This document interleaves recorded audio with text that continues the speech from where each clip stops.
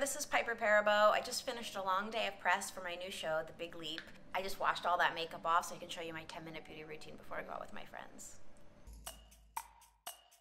I always pin my hair back because my hair kind of gets in my face when I'm doing my makeup. I take my makeup off with coconut oil, which you can get at the grocery store. You know, like if you have a lot of eye makeup on, especially if I've been filming all day or I do a press day and they put, you know, a lot of makeup on, especially eye makeup, you don't want to like rub and rub to get your eye makeup off. And if you put coconut oil on your face, it just like drips off your face. So that's how I take my makeup off at the end of the day before I wash my face. Put coconut oil on, wipe it all off, and then I do like a good scrub with a brush on my face. But I also put a little coconut oil on before I start. It's like the full circle. So you warm it up in your hands. You can also put this on your whole body, on the tips of your hair. It's like really good. It smells good, smells like the beach.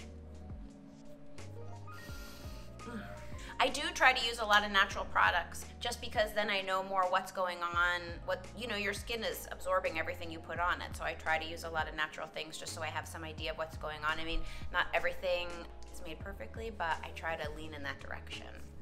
Then I'll also put like any kind of misting water on your face. I feel like in the summer, it keeps you cooler, and I just think the more hydration you can pile into your skin, the happier it is. It's just water. I literally like have one in the car. I'm always putting this on my face. I wear this Beauty Counter lip balm. Beauty Counter's so great. They're working on legislation in the government to make the FDA take any bad chemicals out of our cosmetics. So I really appreciate that about them. So I wear Luminous Silk by Giorgio Armani. You can see I'm almost out. And I wear that on camera too. It's really, it soaks into your skin kind of. Right when you put it on, you'll see it like sitting on top, but about a minute later, it soaks in. So it just feels like kind of hydrating and part of your skin. And my skin has like a pinkness to it. Sometimes a little too pink on my nose. So I wear 5.5. One time I was doing a photo shoot for Oprah's magazine, and the artist before me was Iman. Wow, it was hard to be cool. And Bobbi Brown was doing her makeup, and she stayed to do my makeup. And so Bobbi Brown said to me, like, your skin has this pinkness in it, so you should have a little bit of yellow. You can even, if your skin is really pink, like if you have like rosacea, some girls have a little rosacea on their nose or in their cheeks, you can even get, you'll see it sometimes in a concealer, like it's a little bit green. And if you put that where there's too much pink, it kind of neutralizes that out before you put your foundation on. The blush I use is Fenty, the cream blush, and it's Bikini Martini. I forget that name. It's a cream blush, and it looks too pink. Like, you're gonna think when you see it in the store, you'll be like, well, I should never buy that blush. But like a little bit of really bright blush, I feel like, I mean, everything on my skin is like so dewy, and then cream blush just kind of soaks in with everything else. You know, I wasn't very good at doing makeup when I was in high school, so I didn't wear it at all. My mom doesn't wear any makeup, so I don't have a sister, so I didn't have anybody to really show me how to do it, and it's kind of hard to learn how to do it out of a magazine. You know, it was before social media and everything, so I just didn't have the confidence to use it. And then when I started working in film, I got to sit with all these amazing makeup artists who would tell me little tips, like you can hold your eyelash curler in front of the blow dryer to like warm it up, basically like a curling iron, and then you curl your lashes, and that heat on the lash curler will make your lashes stay curled longer. So I felt like, you know, after a lot of years of watching makeup artists do my makeup, I still like, at the end of the day, I want to take it all off because it's just under the lights and the powder, and it just can feel like a lot, and then I just want to sort of do a minimalist look when I go out. I live in New York, so I feel like New York women are kind of minimalist.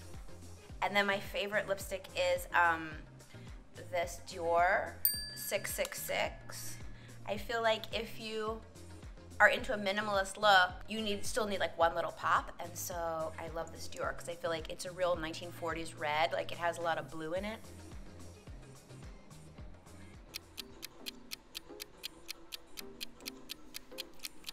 It's really hard to find your right shade. I mean, especially your right red. And you know, makeup is expensive. I remember when I was a teenager and going into Macy's, and there's so many counters and everything costs real money. So lipstick is one of those things that I feel like does take a little look, a little hunting. I like a really blue red because on my skin tone it pops, but depending on your skin tone, I also think like a coral, like almost an orange terracotta coral is so pretty in the summer. And the last thing I put on when I've got all the makeup on is perfume. I love perfume, and there's this new brand called St. Rose that's sustainable. It's Australian, and the one I'm wearing right now, I have my little travel one with me, is called Grand Larceny. I think that's such a cool name for a perfume. I think it's just nice to have a scent every season. Then when you smell it again, you kind of remember that time. So this summer I've been wearing Grand Larceny.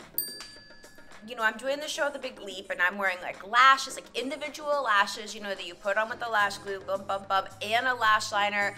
And you're sweating, dancing, and at the end of the day, when I take my makeup off, like, I just want to put as little on my eyes as possible. Like, I'm tired, but I still want to go and see my friends. So, like, I don't wear the mask. Also, like, my lashes are kind of long, and they bonk into my ocular bone, and then it drops down, and it's just, like, it's kind of too much. So, I don't know. I just don't wear the mascara and all the eye stuff. At the end of the day, I just want to, like, take a break. You know what I mean? I brush my eyebrows out with my toothbrush after I brush my teeth. You gotta make sure your eyebrows are going the right direction. You know what I mean? Toothbrush is good for that. Hey, you guys, it's just 6 products. That's all I use, 6 products and perfume. And because when I go into work, I sit in the hair and makeup chair for 2 hours to get my hair and makeup done. The artists are amazing, but when I get home from work, I just want to wash it off and get ready to go out. And so this is really a minimalist look. It's so fast. It's probably less than 10 minutes, but then you get out with your friends faster. And for me, that's really important. There it is in the full sunshine. Thanks so much for following my 10-minute beauty routine. Maybe I'll see you out for a drink after.